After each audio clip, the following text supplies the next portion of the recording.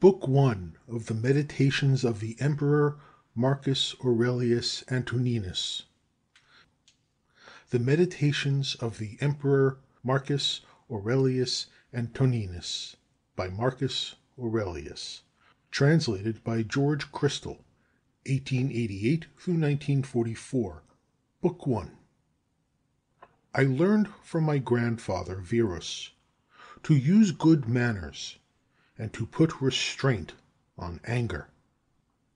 In the famous memory of my father, I had a pattern of modesty and manliness.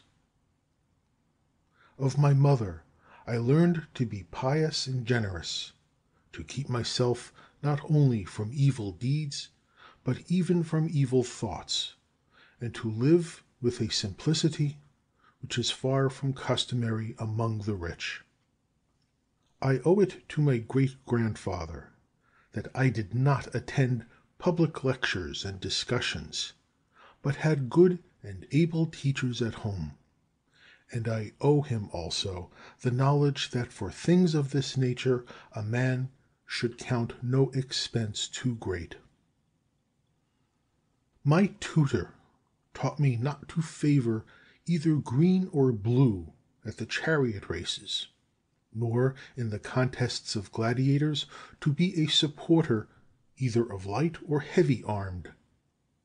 He taught me also to endure labor, not to need many things, to serve myself without troubling others, not to intermeddle in the affairs of others, and not easily to listen to slanders against them.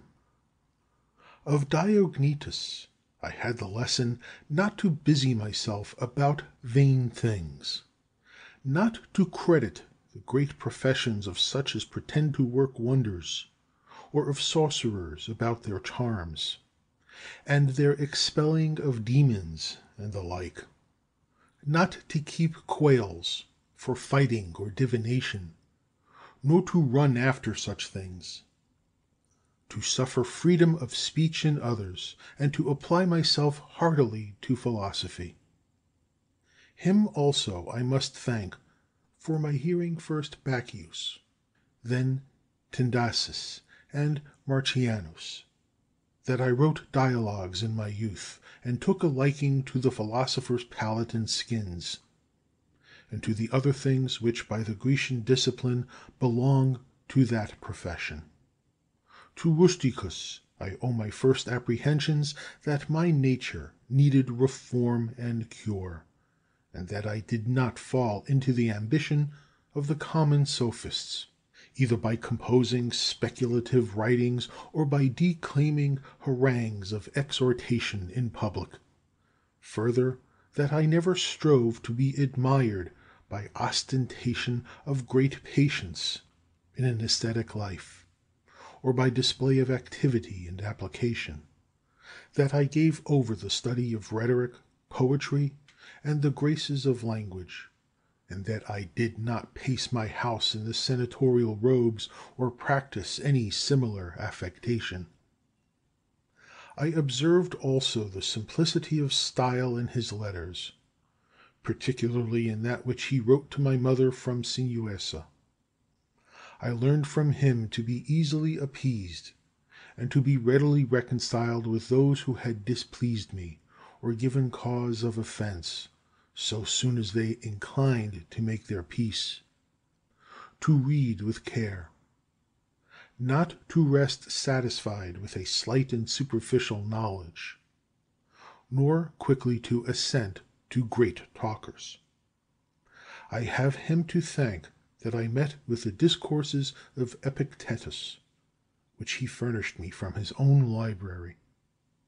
From Apollonius I learned true liberty and tenacity of purpose, to regard nothing else even in the smallest degree, but reason always, and always to remain unaltered in the agonies of pain, in the losses of children, or in long diseases. He afforded me a living example of how the same man can upon occasion be most yielding and most inflexible. He was patient in exposition, and, as might well be seen, esteemed his fine skill and ability in teaching others the principles of philosophy as the least of his endowments. It was from him that I learned how to receive from friends what are thought favors, without seeming humbled by the giver, or insensible to the gift. Sextus was my pattern of a benign temper, and his family the model of a household governed by true paternal affection and a steadfast purpose of living according to nature. Here I could learn to be grave without affectation, to observe sagaciously the several dispositions and inclinations of my friends, to tolerate the ignorant and those who follow current opinions without examination.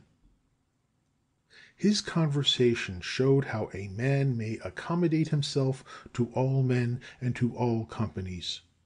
For though companionship with him was sweeter and more pleasing than any sort of flattery, yet he was at the same time highly respected and reverenced.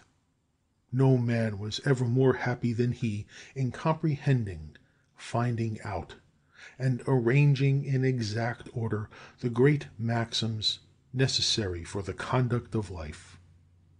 His example taught me to suppress even the least appearance of anger or any other passion, but still with all this perfect tranquillity to possess the tenderest and most affectionate heart, to be apt to approve others yet without noise, to have much learning and little ostentation.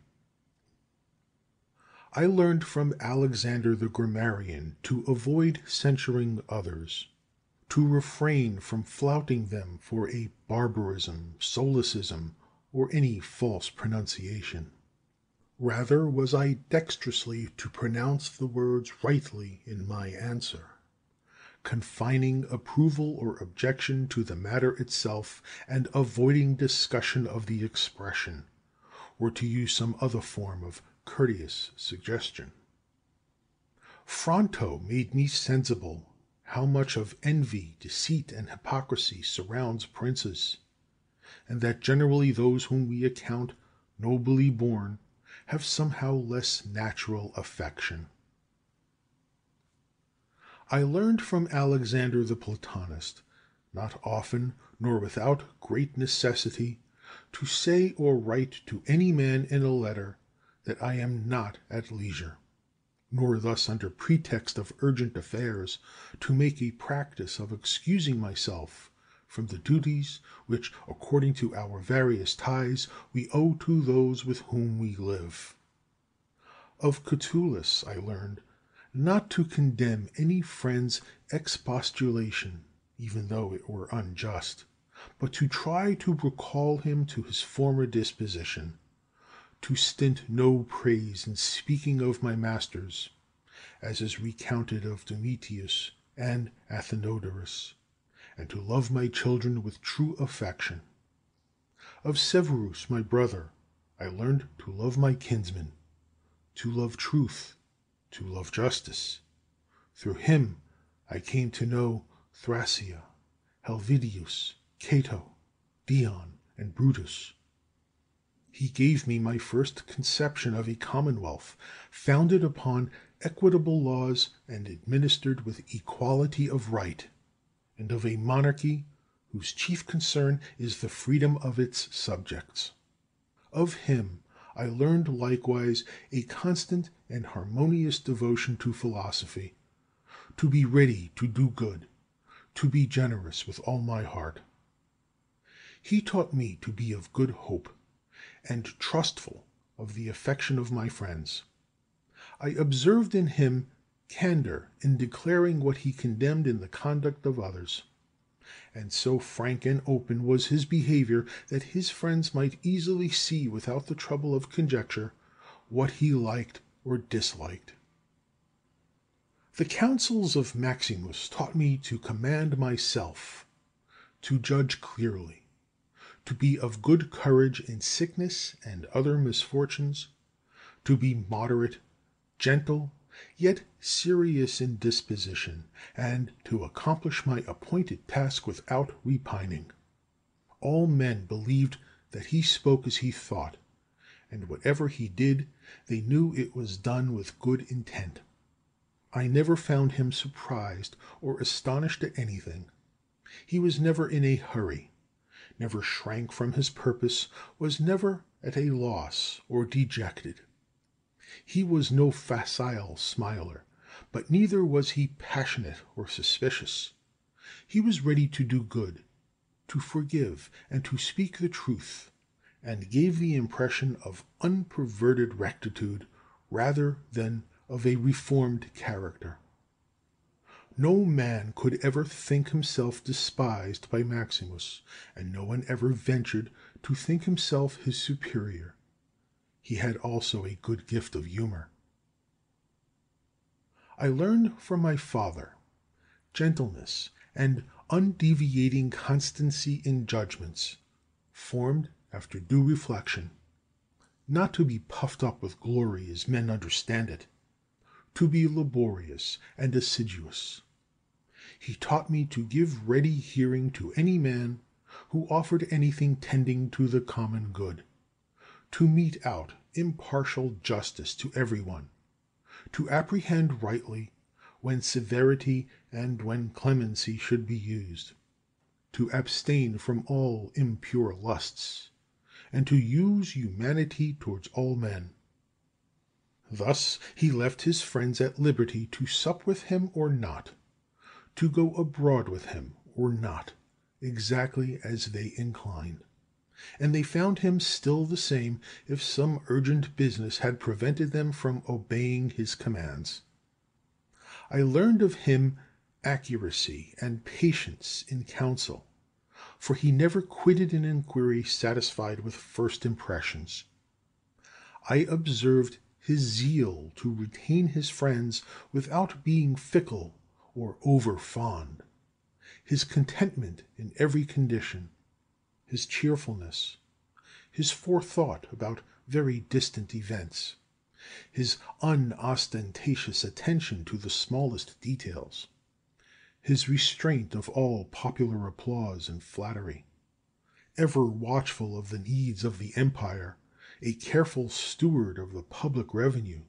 He was tolerant of the censure of others in affairs of that kind. He was neither a superstitious worshipper of the gods, nor an ambitious pleaser of men, nor studious of popularity, but in all things sober and steadfast, well skilled in what was honorable, never affecting novelties. As to the things which make the ease of life, and which fortune can supply in such abundance, he used them without pride, and yet with all freedom, enjoyed them without affectation when they were present, and when absent he found no want of them. No man could call him sophist, buffoon, or pedant. He was a man of ripe experience, a full man, one who could not be flattered, and one who could govern himself as well as others. I further observed that he honored all who were true philosophers without upbraiding the rest, and without being led astray by any. His manners were easy, his conversation delightful, but not cloying. He took regular but moderate care of his body, neither as one over fond of life or the adornment of his person, nor as one who despised these things. Thus, through his own care, he seldom needed any medicines, whether salves or potions. It was his special merit to yield without envy to any who acquired any special faculty, as either eloquence or learning in the law, in ancient customs, or the like, and he aided such men strenuously, so that every one of them might be regarded and esteemed for his special excellence. He observed carefully the ancient customs of his forefathers, and preserved without appearance of affectation the ways of his native land. He was not fickle and capricious, and loved not change of place or employment. After his violent fits of headache he would return fresh and vigorous to his wonted affairs. Of secrets he had few, and these seldom, and such only as concerned public matters. He displayed discretion and moderation in exhibiting shows for the entertainment of the people, in his public works, in his largesses, and the like. And in all those things he acted like one who regarded only what was right and becoming in the things themselves, and not the reputation that might follow after. He never bathed at unseasonable hours, had no vanity in building, was never solicitous either about his food, or about the make or color of his clothes, or about the beauty of his servants. His dress came from Lorium, his villa on the coast, and was of Lanuvian wool for the most part. It is remembered how he used the tax collector at Tusculum, who asked his pardon, and all his behavior was of a piece with that. He was far from being inhuman or implacable or violent, never doing anything with such keenness that one could say he was sweating about it. In all things he reasoned distinctly, as one at leisure, calmly, regularly, resolutely, and consistently. A man might fairly apply to him, which is recorded of Socrates, that he could both abstain from and enjoy these things, in want whereof many show themselves weak, and in the possession intemperate. To be strong in abstinence and temperate in enjoyment, to be sober in both, these are qualities of a man of perfect and invincible soul, as was shown in the sickness of Maximus. To the gods I owe it that I had good grandfathers and parents, a good sister, good teachers, good servants, good kinsmen and friends, good almost all of them. I have to thank them that I never through haste and rashness offended any of them, though my temper was such as might have led me to it, had occasion offered. But by their goodness no such concurrence of circumstances happened as could discover my weakness. I am further thankful that I was not longer brought up with my grandfather's concubine, that I retained my modesty, and refrained even longer than need have been from the pleasures of love. To the gods it is due that I lived under the government of such a prince and father as could take from me all vainglory, and convince me that it was not impossible for a prince to live in a court without guards, gorgeous robes, torches, statues, or such pieces of state and magnificence, but that he may reduce himself almost to the state of a private man, and yet not become more mean or remiss in those public affairs wherein power and authority are requisite. I thank the gods that I have had such a brother as by his disposition might stir me to take care of myself, while at the same time he delighted me by his respect and love. I thank them that my children neither wanted good natural dispositions nor were deformed in body.